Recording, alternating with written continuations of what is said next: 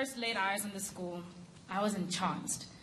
I was mesmerized by the big trees and the swings and jungle gyms on the playground. I couldn't wait to hopefully be accepted into the school. And as a child, I began to imagine a fairy tale for myself. But it didn't happen, and very soon, that dream died. It died when a community that I loved didn't love me back. And although I managed to find friends, single.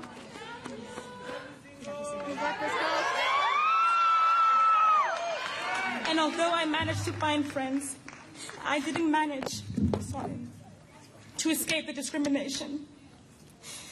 And that's not a dream at all. It's a nightmare. Good morning. My name is Singoravele, and I'm honored to be speaking to you all this morning. Last year, I penned 3 testimonies into the addendum. And today, I'd like to share with you my Cornwall experience once more. My first and most vivid memory of racism happened when I was only in grade 4. I was happily on my way to break when a teacher stopped me. She had this big frown that encompassed her whole face and swallowed me whole. And she looked me dead in the eyes and said, "Your hair is unpresentable, it is messy, and it's not the Cornwall way." She also proceeded to tell me that I'd look better if I chemically straightened my hair. After that encounter, I believed there was something wrong with my natural kinky hair. And for a long time, I was uncomfortable wearing my natural hair to school. Now, when I look back, I feel angry. I'm angry that anyone would dare tell a child in Africa that their African hair is unacceptable. And with that, I'm angry that I was stripped from my African identity. And that was one time, one moment, one person.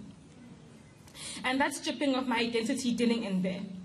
It continued when I was barred from speaking my home language with my classmates, while simultaneously having math lessons turn into Wiskunde. In these instances, it became clear that my home language and culture was second to that of Afrikaans. And just like that, nothing was sacred.